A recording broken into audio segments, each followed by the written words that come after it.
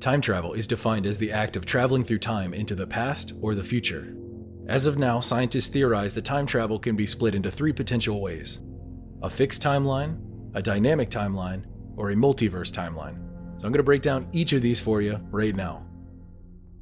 A fixed timeline proposes that time is linear and set in stone.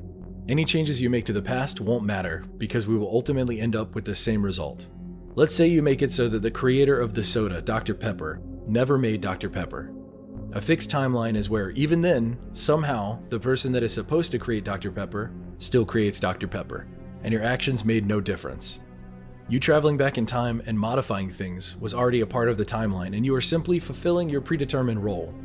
Meaning it might be cool to have a time machine and to feel like you're making a change, but in actuality, everything you're doing is exactly what was supposed to happen.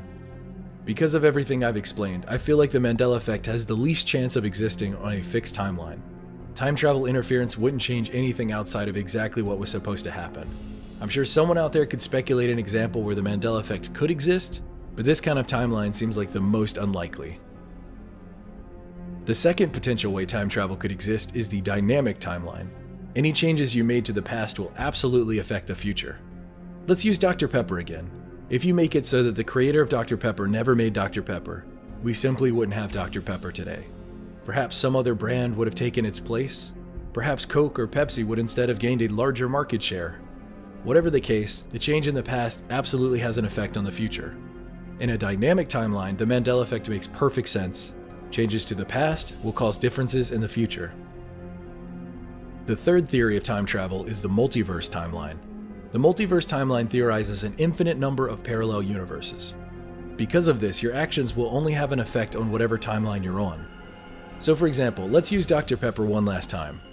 In the multiverse, every combination of Dr. Pepper existing, not existing, being slightly different, being vastly different, and every other differing variation exists in some timeline. In the multiverse timeline, the Mandela effect could be perfectly explained by saying we are shifting back and forth through parallel timelines. Shifting to a different timeline could result in vast differences, or something as simple as a logo being slightly different. It's a really goofy thought, but that's the theory.